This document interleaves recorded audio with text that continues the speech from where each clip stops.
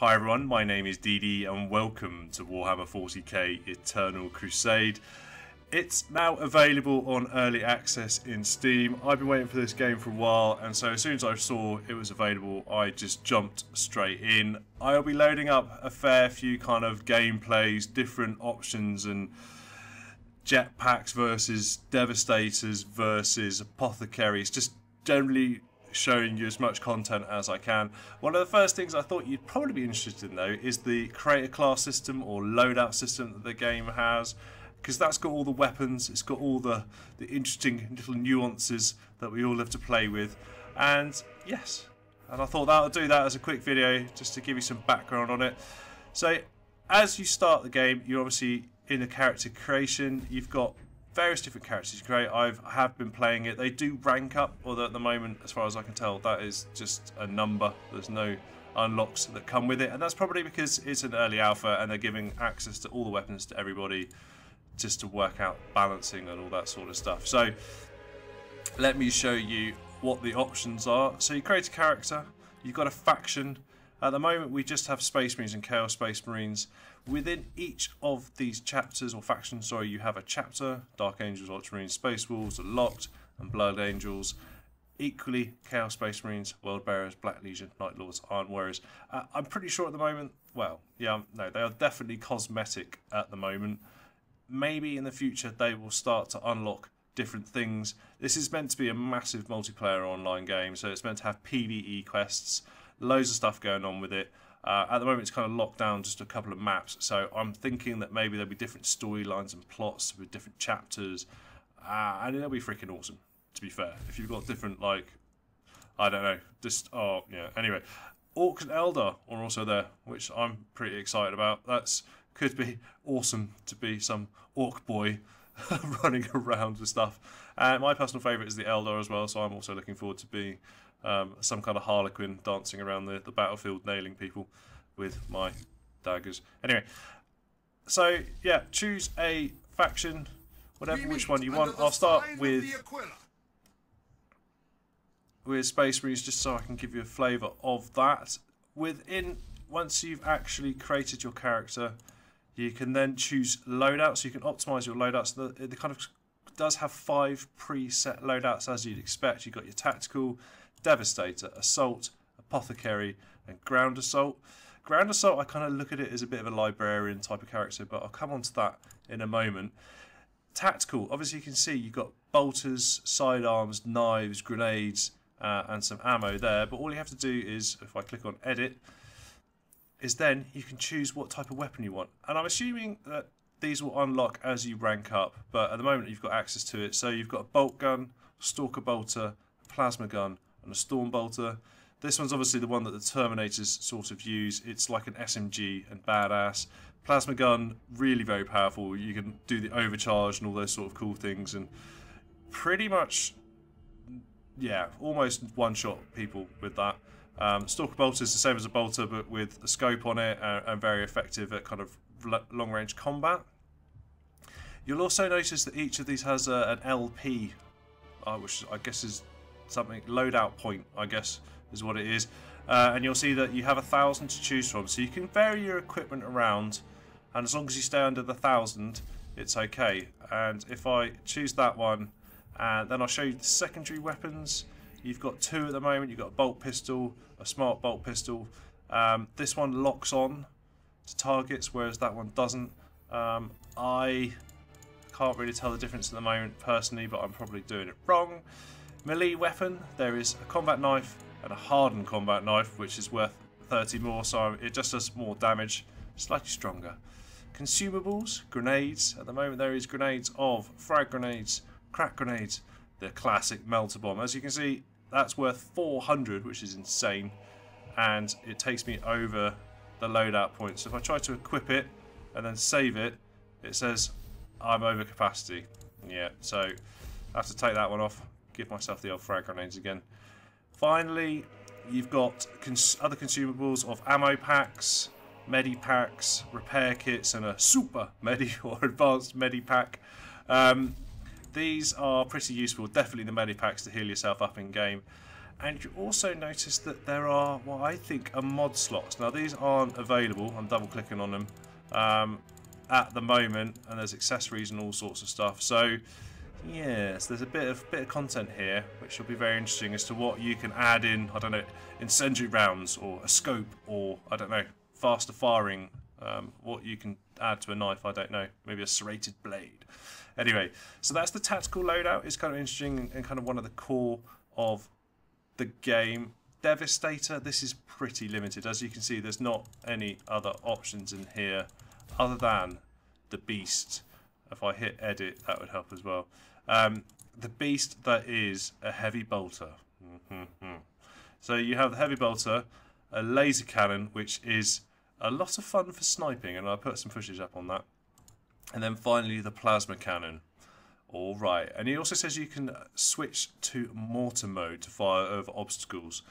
Haven't tried that yet, sounds quite cool. I think you probably need a bit of a long range mega battle to be going on. At the moment they're kind of limited to 20v20 in terms of the scale of the battles, but that might come in useful in the future. And yeah, so you get 3 different options. I can't really think of any other Space Marine weapons that should sit in the missile launcher, as I've just thought of one. I'm sure there's others. Let me know which ones are missing in the comments below. But yeah, pretty standard options.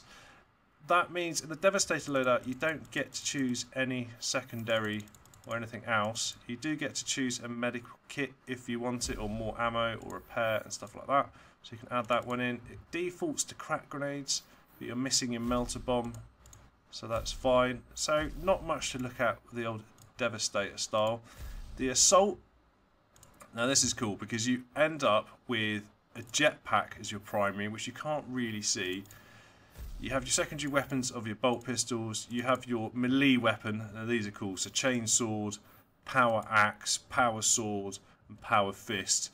From my experience so far, best anti-infantry is definitely the chainsword. These become more about, as you see, anti-vehicle melee weapons, the power axe, but it is quality. Same with the power sword, anti-vehicle, and the power fist is just insane, but very slow. So not that as useful as something as fast attacking as a chainsaw. But you can equip it. That's fine. Same consumables, apart from the melter bomb, and as well in the consumables in terms of ammo and medikits.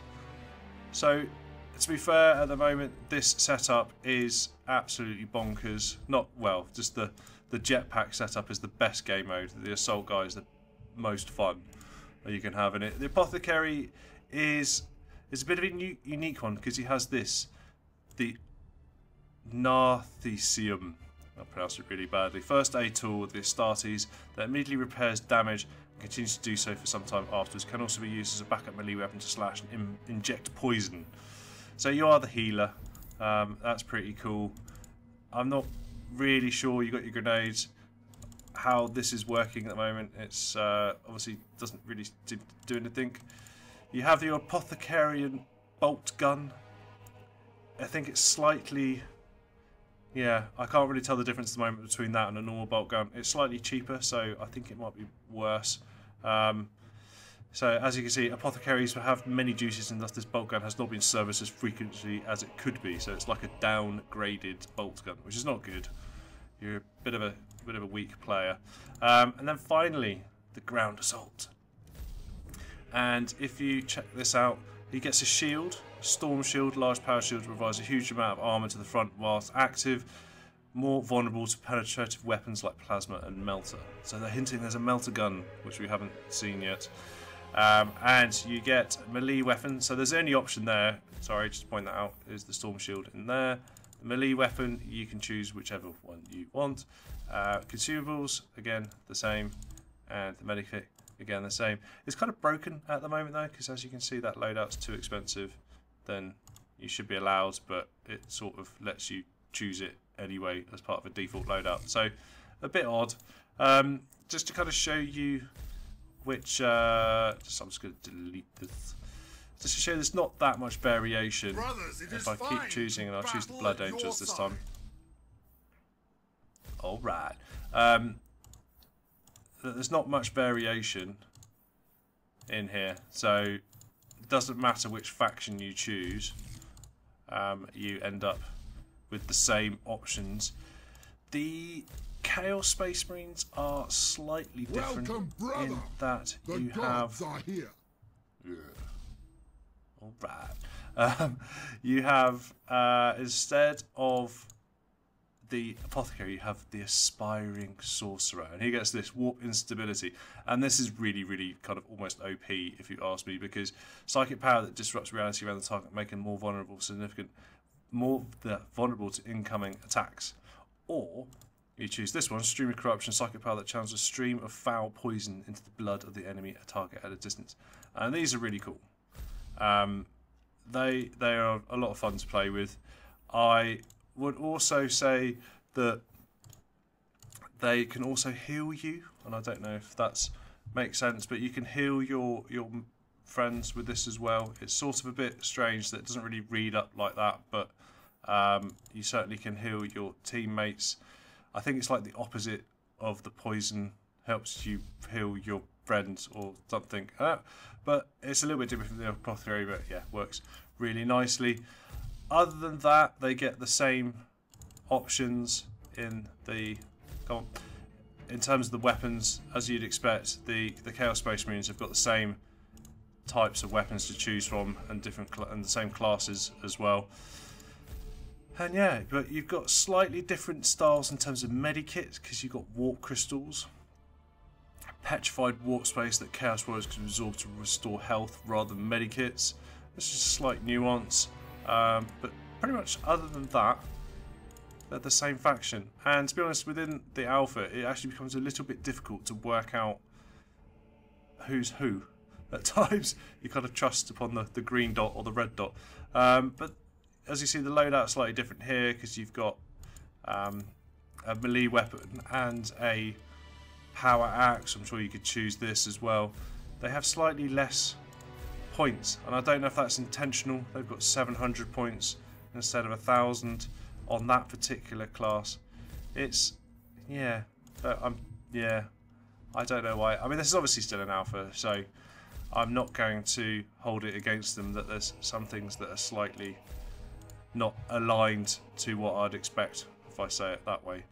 But a lot of variety, loads of things to look at that will come out in the future. There's so many accessory slots, so many mod slots, so many cool things, and potentially so many awesome weapons that will get added in as well. And don't just think about these, the power fists, the power axe, the chainsaws. When we start getting into the Eldar styles and the Orc styles, and I hope they continue to add in different types of creatures, maybe Tyranids, the list goes on. And yes, it is looking pretty cool. So that's the character loadout. I thought I'd quickly show you that. Obviously, as you rank up, as I said, I haven't really noticed any better weapons or anything like that.